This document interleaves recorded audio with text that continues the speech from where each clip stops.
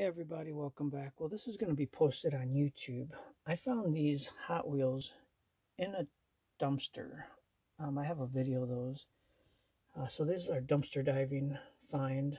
I have a series, Trash to Treasure. This is episode 4. I sold these for $150 on eBay, sold in one day. You know, I had them listed for like $229. Someone offered me $150. No, they offered me like $129. I countered at $150 and they took it. I'm happy with it. I found it in the trash, guys. They're all red lines.